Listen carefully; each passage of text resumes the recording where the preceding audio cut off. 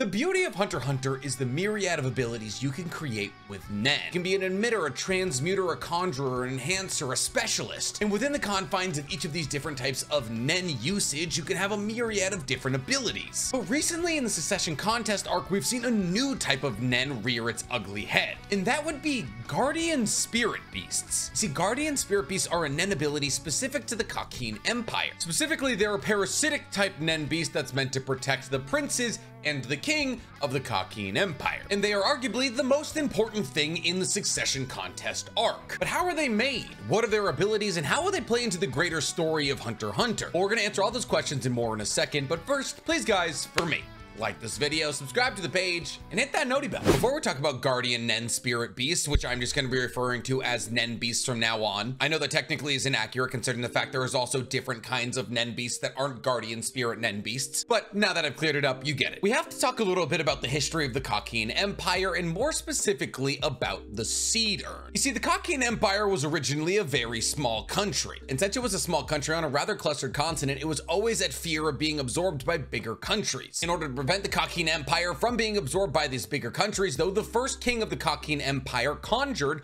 a little thing known as the Seed Urn. Conjured using Nen, of course. Now, this Seed Urn is inspired by an ancient Japanese practice referred to as worm toxin, where several parasitic or poisonous bugs would be placed in a jar. And after a couple of days, the lid to this jar would be lifted. Whatever bug was still alive would be considered to have absorbed the poison of the bugs that it had eaten, and thus to be the most powerful poisonous bug in existence. The Seed Urn is compared to this for a couple of reasons, though I'd be lying if I said these couple of reasons weren't technically theories at the moment. See, after creating the Seed Urn, the first king of Kakin had all of his princes fight for succession. This is a good time to remind you that princes is a gender-neutral term in the Hunter x Hunter universe. Well, at least within the confines of the Kakin Empire. It refers to both male and female children. And the way that the Seed Urn operates is that each of the princes would add their blood to the urn. They would do this while focusing on why they want the throne. After placing their blood in the Seed Urn and focusing on why they want the throne, purple smoke emits from the Seed Urn, and from that purple smoke comes a little fairy sprite. And this little fairy sprite will place an egg in the mouth of the prince. And once this egg hatches, it turns into a Nen beast. And once you receive this egg, you're tied into the Succession Contest. You cannot leave. Should you try to flee from the contest, you will be killed by a myriad of ghostly dark hands. We learned this when the 10th prince tried to leave the Black Whale, but she turned around when she sensed the imminent death. The true way that a Seed Urn is similar to the worm toxin, however, and this is where we're venturing into the theory part of today's video, is that after one of these princes loses or dies, their body and possibly their spirit guardian Nen beast is added to the Seed Urn to feed the Tree of Kakin. We've only briefly seen one ceremony after one of the princes died and was fed to the Tree of Kakin. But if we consider this in the fact that the Seed Urn is based off the worm toxin, where parasitic, poisonous, and paralytic bugs are added to an urn, and the strongest one that eats all the rest of them comes out, it makes sense to assume that these princes are pitted against each other so that the losers can be refed to the Seed Urn to keep it powerful. And with restrictions this dire in place, it would explain the strength of the Seed Urn, because a conjured item without incredibly strict restrictions on it isn't that powerful. Certainly not powerful enough to make 14 Nen beasts. So now that we know how the Seed Urn operates, sort of, we should talk about the Nen beasts created by said Seed Urn. See, the Nen beasts created by the Seed Urn can only protect those related to the deceased first king, because the Seed Urn is technically made with post-mortem Nen, which is why it still exists to this day. That could also explain a lot of its power, considering post-mortem Nen is stronger than regular Nen. These Nen beasts feed off the aura of those related to the first king, and as they feed upon the aura of the person that they are protecting, they take a form and an ability based off the personality and composition of the human they're protecting. So in essence, these Nen beasts are a physical representation of a person's personality. So if hypothetically you're an incredibly bad person, your Nen beast would look disgusting, revolting, scary. But if you're a nice, cuddly, and soft person, your Nen beast will reflect that. However, since Nen beasts aren't technically created by the people that they're protecting, they don't necessarily listen to the instructions of the person they're protecting. In fact, every Nen beast only listens to 2 rules. The Nen beasts won't fight each other, and the Nen beasts won't attack somebody who's being protected by a Nen Beast, which ironically means that these princes can't use their Nen Beast to fight the succession contest, forcing the princes to use outside means to kill each other in order to feed those other princes to the Cedar and to strengthen their own Nen Beast. But these Guardian Nen Beasts are incredibly powerful. They can stop things like bullets, even if it's the person who they're protecting trying to shoot themselves in the head. We saw this when the 9th prince tried to commit suicide in front of the king. Nen Beasts are also aware of other Nen users. In fact, if a Nen Beast senses a Nen user can see them, they'll simply stare at the Nen user. Because at the end of the day, these Nen Beasts are Nen users. Which, like, duh, but also not so duh. See, while the Nen Beasts are technically conjured Nen Beasts, it doesn't necessarily imply that they themselves would be able to use Nen. But these Nen Beasts actually sometimes have Nen affinities separate of the person they're protecting. That is to say that people like the 4th Prince Tessierdinch could be a specialist, but his Nen Beast could be an emitter. However, since these Nen Beasts feed on the aura of the person they're protecting, if the person they're protecting goes into Zetsu, the Nen Beast disappears. The same could be said if the person they're protecting runs out of aura. And ironically, a person's own Nen Beast can't be seen by said own person, or by anybody else of the same generation in the succession contest. The only people who can see a prince's Nen Beast are people from previous succession contest generations, like the king, or other Nen users who aren't tied into the succession contest. Karapika hypothesizes that these Nen Beasts are conjured. However, there's a problem with that because conjured Nen items are actually visible to non-Nen users. Because essentially you can make an item like these headphones right here out of Nen. And on top of that, these Nen Beasts have been seen to phase through solid matter, which leans more to these Nen Beasts actually being an emission technique. Karapika hypothesized that these Nen Beasts are able to exist in this low risk state, aka not being able to be seen by non-users, because of an insane amount of vows and limitations placed on the Cedar, which he hypothesizes that says if a prince wins, all other of the Nen Beasts, 14 of which that are currently conjured, will disappear, meaning in the end that truly only one Nen Beast would be conjured via the Cedar. However, this goes against what Karapika is trying to accomplish in stalemating the succession contest. But now that we understand the basics of these Nen Beasts, we should talk about the individual Nen Beasts. Unfortunately, where we currently are in the story, it's pretty much impossible to rank who has the strongest and or weakest Nen Beasts. But we know what the majority of these Nen Beasts look like, we don't know the majority of their abilities. And thus I'll be going through the Nen Beasts and what we know about them from the king down to the 14th prince. So we have to start with King Nasubi's Nen Beast, or as I like to call it, the titty monster. See, we don't know the ability of King Nasubi's Nen Beast. We know it has 10 arms,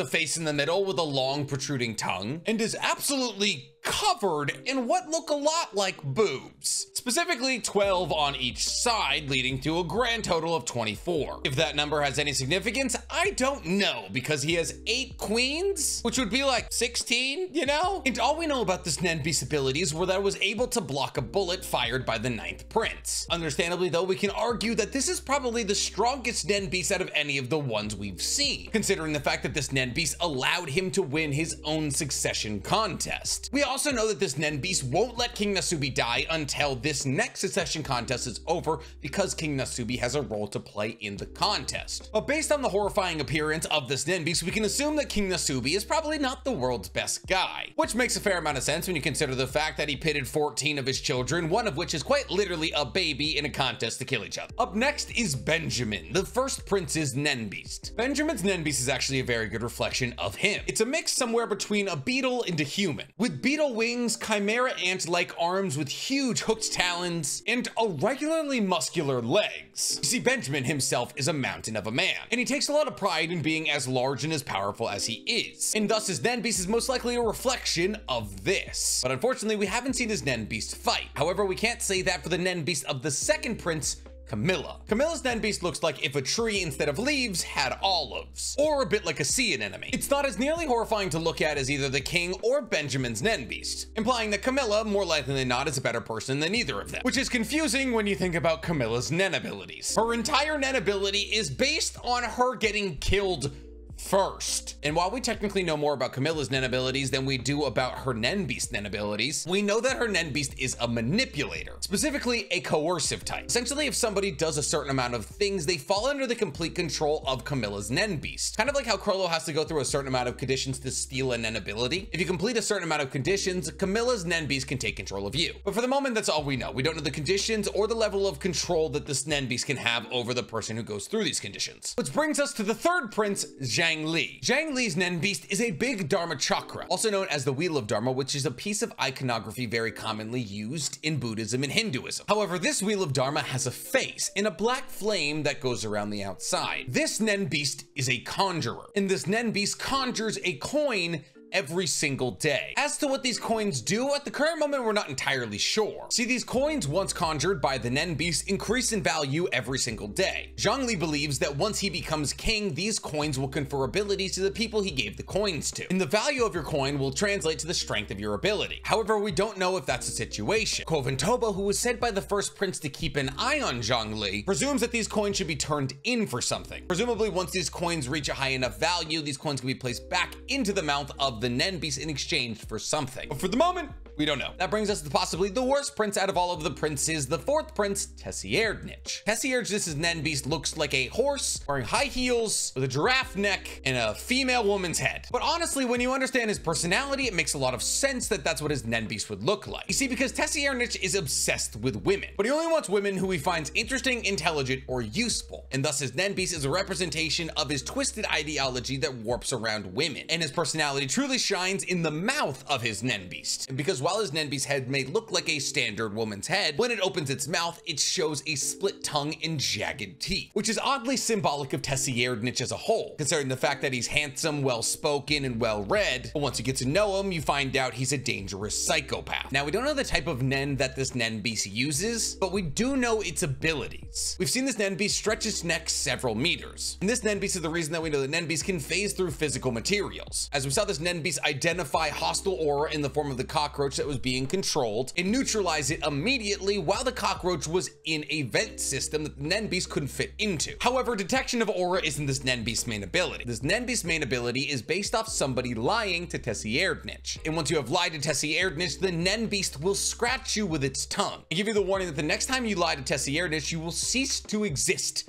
as a human. And from the wound inflicted by the Nen Beast, sores will begin to grow. This Nen Beast essentially makes sure that traitors will now have to become pawns to Tessierdnich, because should they ever lie again, they will die. Next up is the fifth prince. Tubepa's Nen Beast is a giant chameleon with wheels instead of legs. It's not horrifying, but it's also not horrifying. But Tubepa has displayed herself to be not the worst prince by far, so this kind of makes sense. Tubepa's Nen Beast is a transmuter that can concoct basically any kind of chemical with any kind of property inside of its body, meaning that if you wanted a chemical made that was going to make something happen in somebody else's body, Tubepa's Nen Beast could make it. However, this ability is a collaborative type, meaning that Tubepa's Nen Beast requires a partner. As to what that completely means, we don't entirely know yet, but we do know that this Nen Beast takes after Tubepa. As an incredibly cautious woman, her Nen Beast is also incredibly cautious, going so far to not even show itself to people that it believes could be Nen users and therefore could get eyes on it. And that leads us to Tyson, the sixth prince's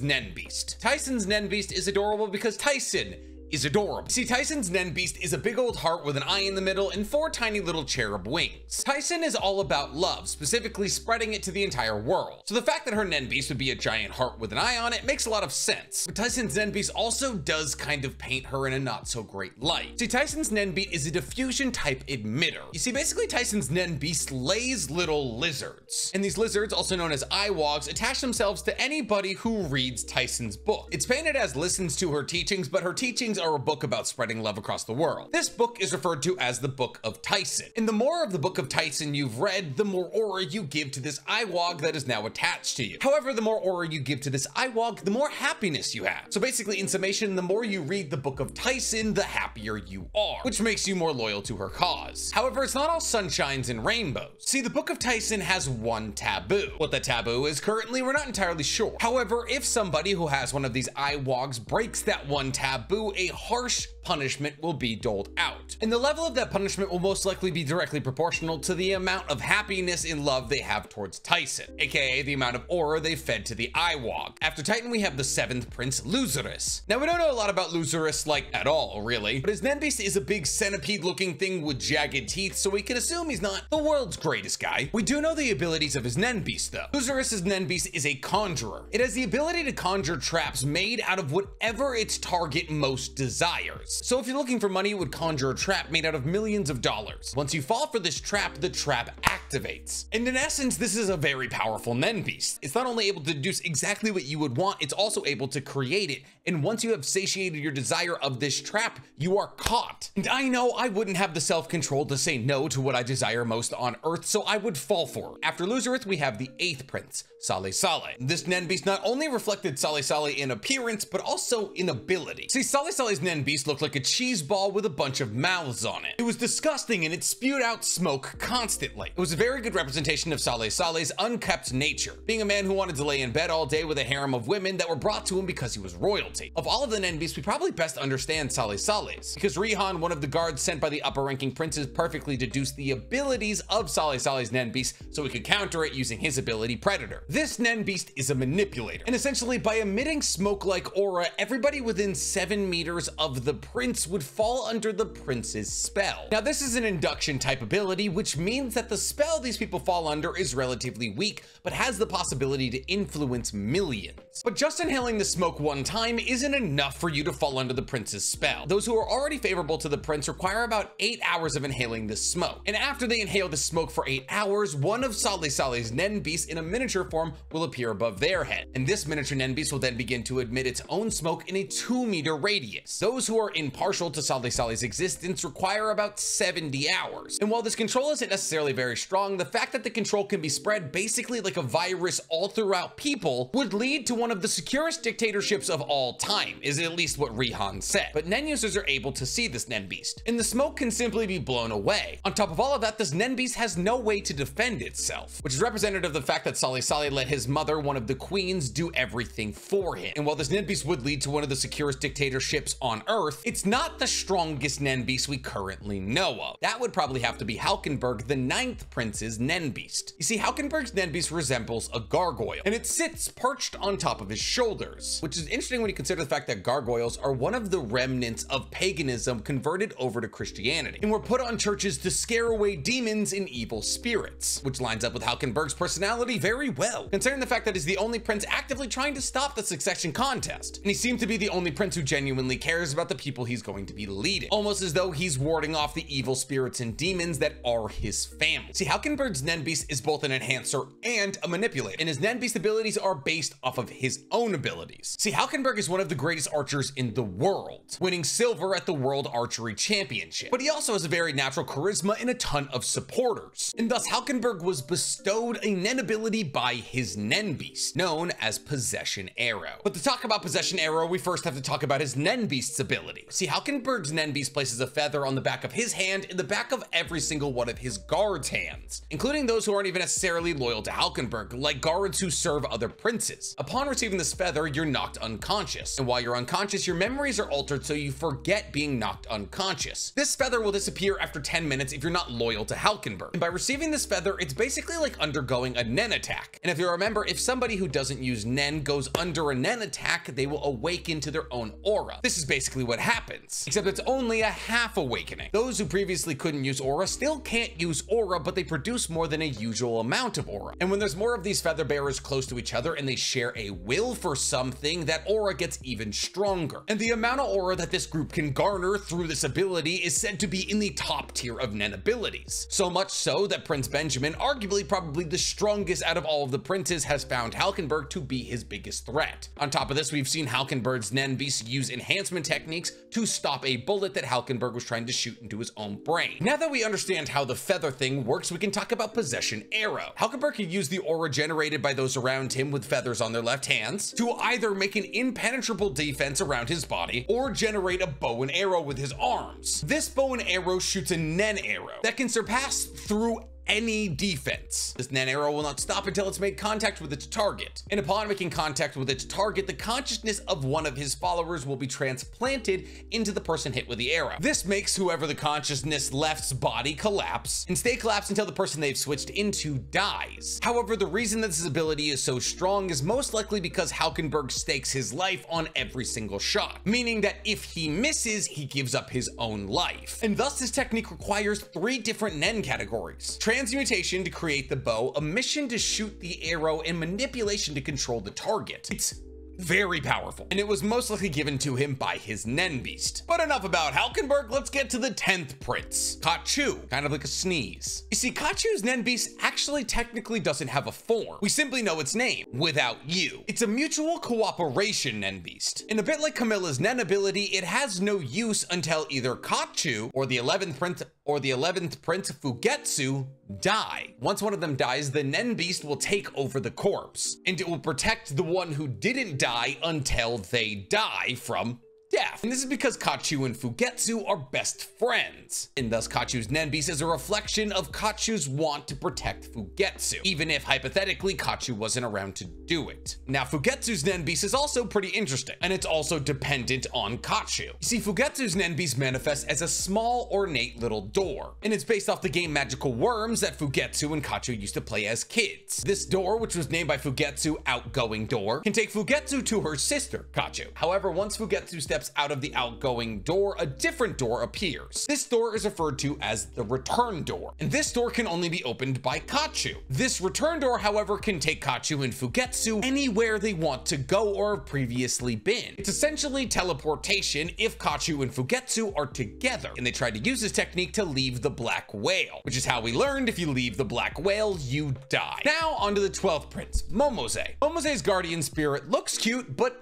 is not. See, Momose's Nen Beast looks like a human-sized hamster with really jagged, creepy teeth. The Nen Beast will ask people around Momose if they're free, and if you respond no to the question, it'll create a little clone of itself with 8 legs like a tiny little hamster spider. That clone will follow you around asking if you're free until you answer yes. Once you finally say yes, you are free, you will be manipulated into killing all of those around you, with a preference for bodyguards. And since the only people that can see the Nen Beast and therefore be asked if they're free or not are Nen users, this ability only works on Nen users. However, using this ability is incredibly taxing for Momose. So even after just manipulating one person to kill a bunch of people, she needs to sleep for a couple of days. This is a horrible, horrible ability that makes people kill indiscriminately, and is probably the weakest Nen Beast we know of. Up next, we have the 13th prince, Mariam's Nen Beast. Mariam is a toddler, so to say that its Nen Beast is a reflection of his personality is kind of a stretch. We don't know a lot about him. We're getting pretty deep into the princes here. Mariam's Nen Beast resembles a Chinese dragon, and according to Hanzo and Biscuit, it's growing at an abnormal rate, significantly faster than any of the other Nen Beasts. And its abilities aren't very much in line with what we would consider the abilities of a dragon. See, it's hypothesized that its current Nen ability is creating a barrier around room 1013, where Mariam is staying. And the creation of this barrier stops anybody from the outside walking into Prince Mariam's room, meaning that the only people that will ever get close to Prince Mariam are the people that were currently inside of the room when the barrier was created. If you try to walk into room 1013, the Nen Beast will send you to an empty version of Prince Mariam's room. And even if you were in the room when the barrier was erected, if you leave the room and try to re-enter, the situation is the same. And this essentially ensures that Mariam is only going to be surrounded by those who don't have ill will towards him, which is very good for Prince Mariam considering the fact that he is a toddler and basically has no guards of his own. Which leads us to the 14th and last prince, Wobble's Nen Beast. We don't know what it is. That's it. That's the whole, we know nothing about it. We've never seen it. We don't know its abilities. We don't know what it looks like, which probably means it's gonna be sick as hell, especially when you consider the fact that Kurapika's the one protecting Wobble, and like Wobble's a baby and nobody wants to see a baby die unless you're like a Spartan on a cliff top. And yeah, that's it. All the Spirit Guardian Nen Beasts in Hunter x Hunter explained. We'll probably go back in a couple of years and rank all of these once we know all of their abilities. But for the current moment, it's just best for you to understand what these Nen Beasts are, what they're represented of, and what we know about their current abilities. But what's your guys' favorite Nen Beast? Tell me in the comments below. And while you guys are down there, please, for me, like this video, subscribe to the page, and hit that noti bell. Personally, me, I like the 24 titties monster.